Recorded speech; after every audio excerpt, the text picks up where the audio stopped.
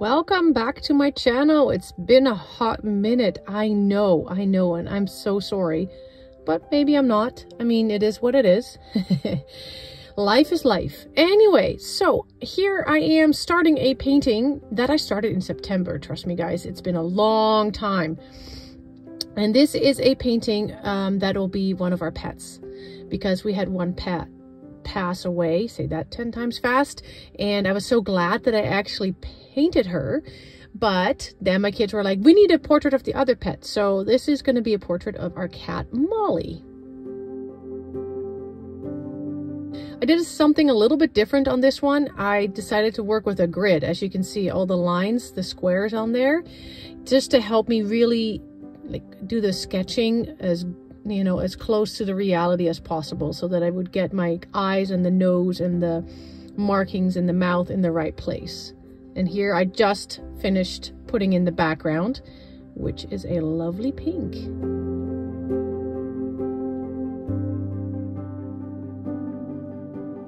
I wanted to start with the eyes, and I wanted to go section by section and try to get them as detailed as possible before moving on to the next section. And that is just so that I feel like I'm progressing on the painting, because if I do the whole painting in just like the first layer, it looks like a cartoon, and it just discourages me. So I tried this time around to just do section by section as realistic as possible, but leaving time for the final details in the end.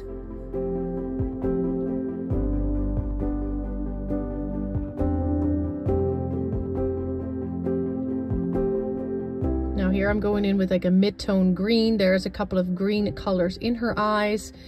And you mostly see me working on the left eye here, or technically the right eye, honestly. But because it's all rinse and repeat for the other side, right?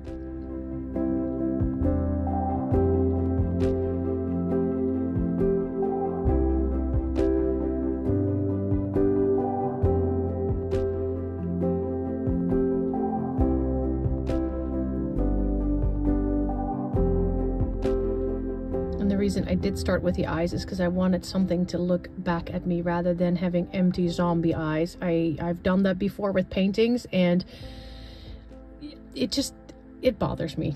Let's just put it that way. And my kids also don't like to see a painting on my easel that just has like white for eyes. It's just creepy.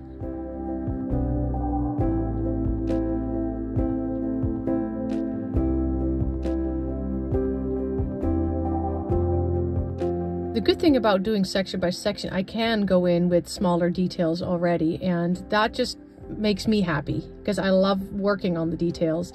So if I can do smaller sections but get to play like that, it just makes my heart happy. And that's what this is all about, is making me happy. So here I am just doing a little bit of stippling, a little bit of tiny little dots, tiny little pieces to make this eye look less flat.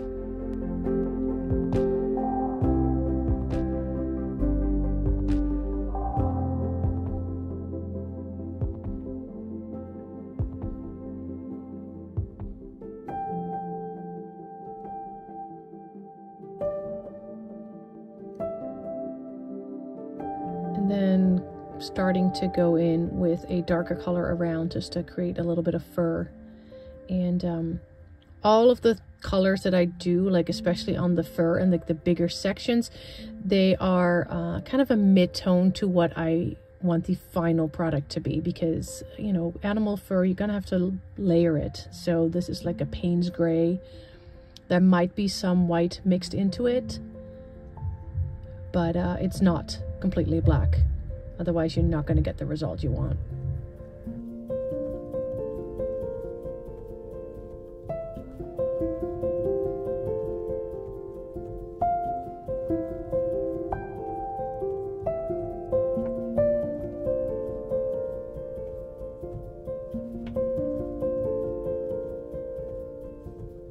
There will be parts of this painting that will be sped up, as well as some pieces completely missing. So there are times where I just can't film because sometimes my phone is used by one of my kids, and at other times I just, you know, don't always feel like setting it all up, especially when a painting takes, you know, long.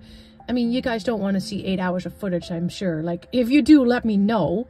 But, you know, I think about 20 minutes, 30 minutes per painting is probably enough time to be looking at something being created. Just let me know if you wanted to see something different, though. Now, this is going to go pretty quick. I'm just going to fill in like the face part here and the ears. And this is obviously not black. It's a Payne's gray, and I'm just using a flat brush just to create, you know, that middle ground color to go over top later to create, you know, depth and highlights and shadows and all that fun stuff.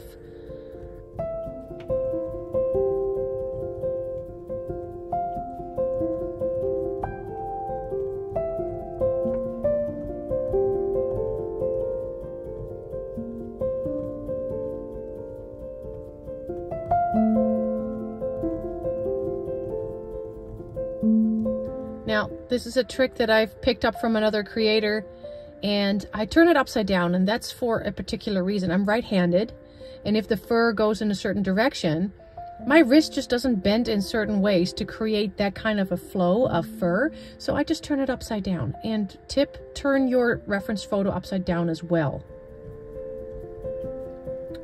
Itty bitty teeny weeny tiny little brush to start creating that nose. And you'll see me go over this line probably 4 or 5 times.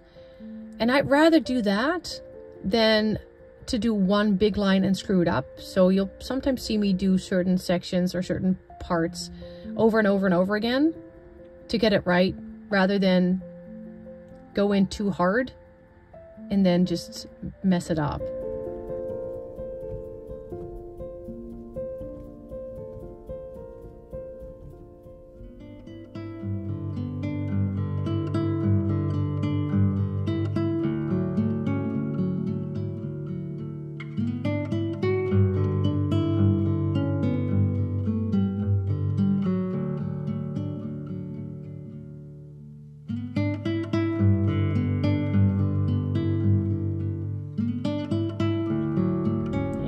Forwarding through, filling in that nose and working on shading it right. Because yes, she's black and white, but you cannot just slap black and white on a canvas. It's going to look super flat. So it's a building up of different colors, different shades, going back and forth and creating layers.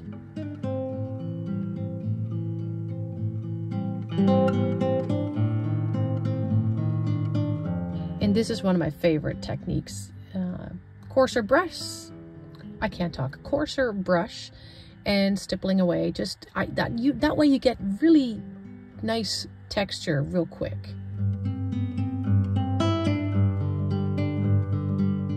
And again, if you do things in sections, you get to play with details almost right away. Acrylic dries fast, so it doesn't take much. Just to, you know, do one layer, clean your brush, check your reference photo, and then almost immediately you can go in with the next color and next layer. Although the face is far from done, it does have like that first basic layer on there, so it's going to get refined later on, trust me.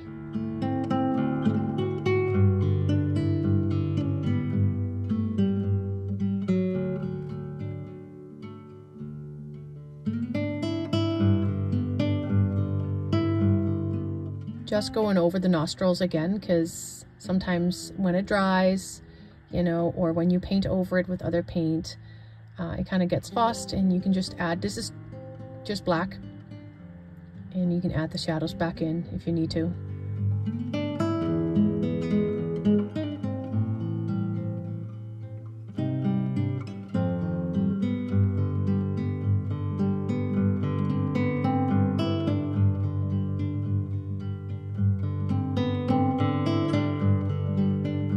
Little background about Molly. We adopted her from the SPCA about 2 years ago.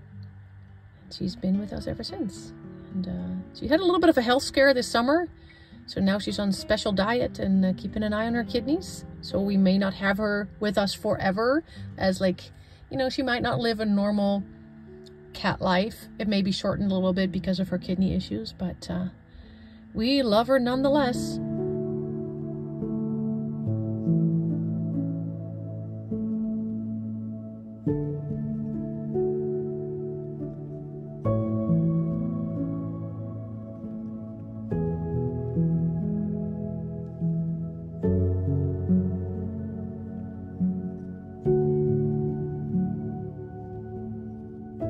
here I get to play with some details and try to make it look more like kitty fur.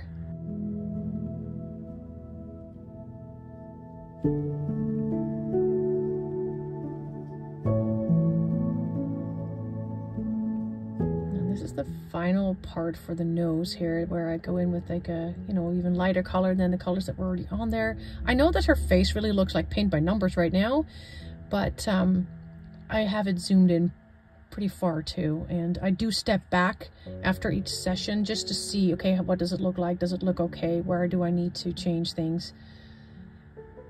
Now with this part, I decided to do tiny little circles because I wanted to create a bit of a soft highlight on her nose. And once it dried, it actually looked pretty cool, if I say so myself. I'm not an expert, but as long as I'm happy with the result, right?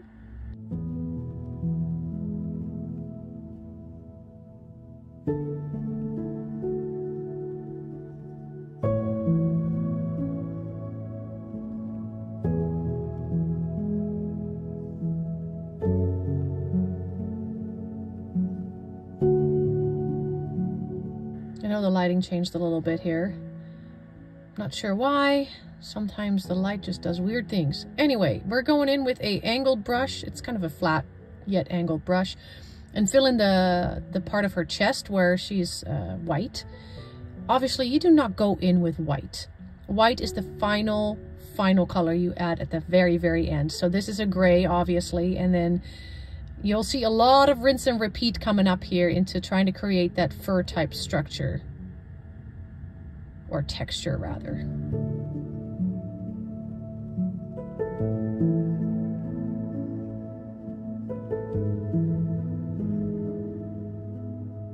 Going in with a different brush, trying to create fur, and this is a slightly lighter tone than what I just did.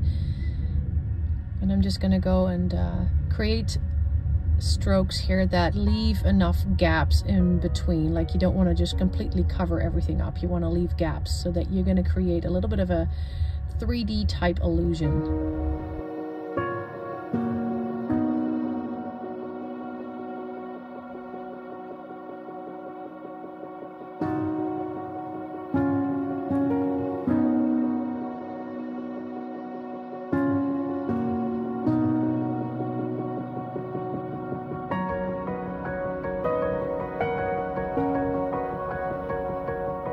Changing brushes, still looking for a fur type texture here, and this is a shade lighter. So what I did is, like, I have the shade that I used, and then I just add a little bit of white to it, and then the next layer I add a little bit of white to it, and that's how I create the different colors and the different layers. And just leave some gaps where you want the shadows to be, and you just rinse and repeat this process a few times, and then it starts to look like fur.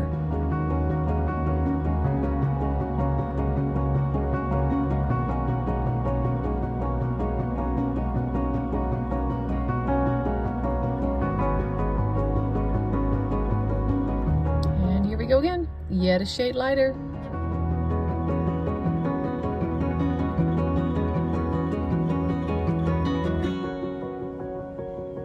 And it's okay to change the direction of the strokes a little bit as well. So you get just, you know, almost like it almost seems like you can look into it.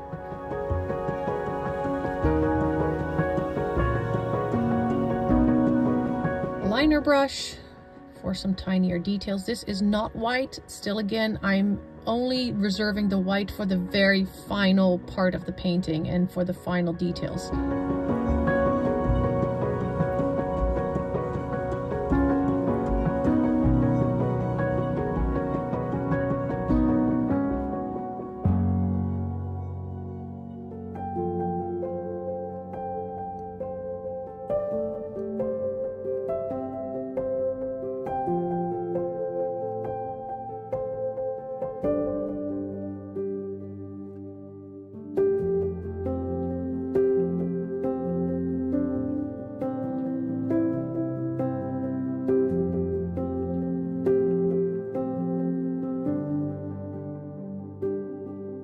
Zooming out here so you can see a little bit more of the bigger picture.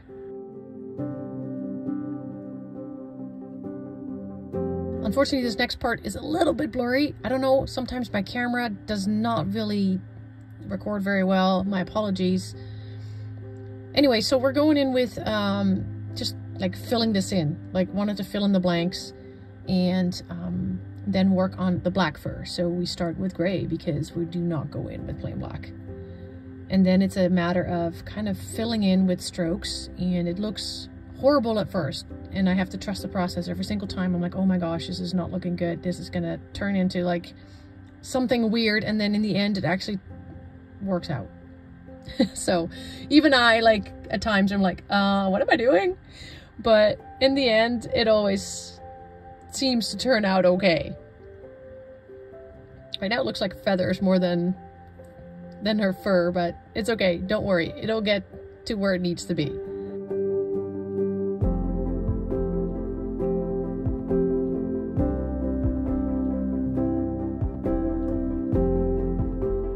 And now I'm gonna definitely go in with like a darker color to create a little bit more depth, and it'll dry a little flatter too. Right now it's wet, so you can definitely see the wetness of the paint, but and I also use glazes, right? So that basically means you have the paint, but you water it down quite a bit, and then you create a little bit of a glaze, which is really good for creating shadows or changing the color slightly. You know, you might have filled something in with a certain color, and you can use a glaze to sort of change the tone a little bit. And here, closer to the white part of her chest, it was definitely darker. So you'll see me putting a little bit more of a darker shadow in around that part.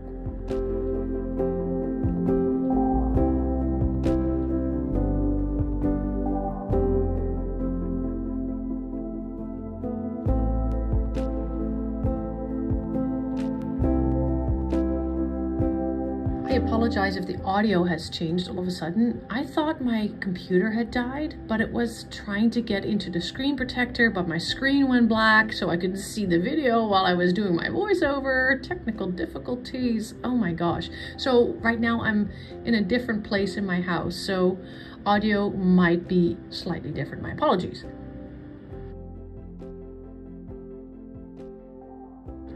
So after this part, this painting sat for 4 months on my easel untouched. And then on January 31st, I decided I want to get this sucker done. So I finished it that day within an hour by adding the final details. So here, this is just plain titanium white, and I'm just trying to get the final details in her chest and create a little bit of a gradient between the black and the white part of her chest.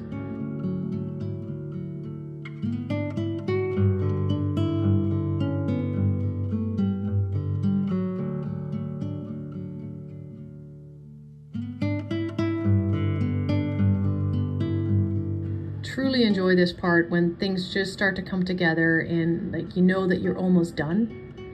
Yeah, and I love doing the tiny teeny weeny strokes. I just, like I've said in many of my videos, I live for this part.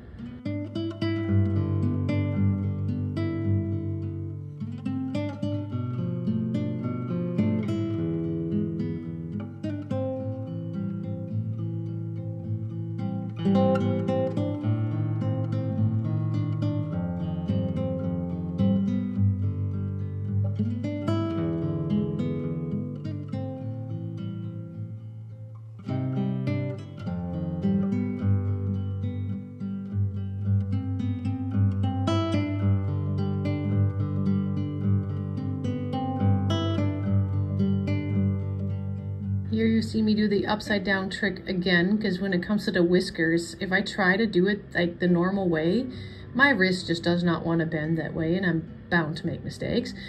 I'm not the best at doing whiskers to start with. I'm still struggling with those, so they're not perfect, but at least they kind of look like, you know, her actual whiskers in the long run.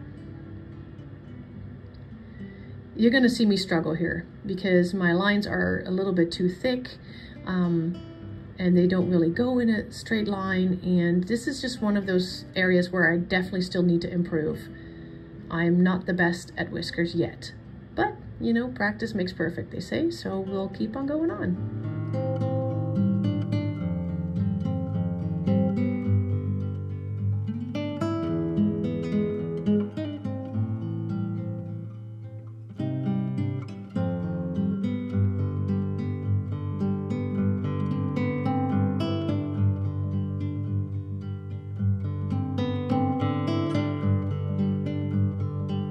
shadow, because it looked a bit messy and it looked like they were just floating out of nowhere, I am just glazing here with black that is kind of watered down to try to make it look like they're actually part of her face rather than just slapped on. And I'm doing that on the other side as well. And I'm just trying to create some more shadows and trying to correct some of those lines that were just crooked or not even complete, and they just looked a little too thick and just weird.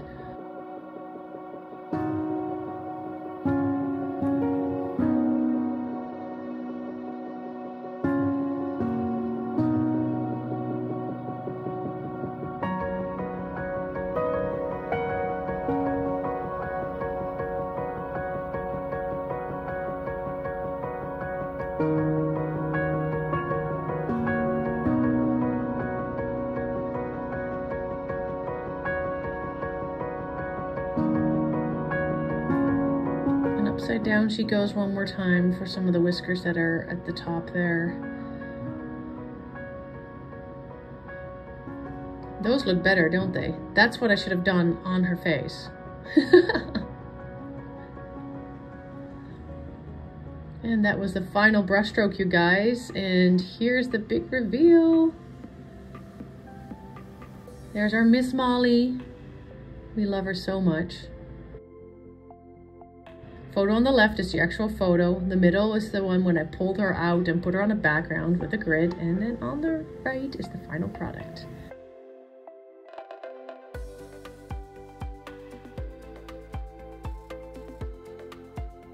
I hope you enjoyed watching this video. Feel free to subscribe, leave a comment, let me know if you want to see another animal. In the meantime, stay happy, keep your peace, and we'll see you in the next one.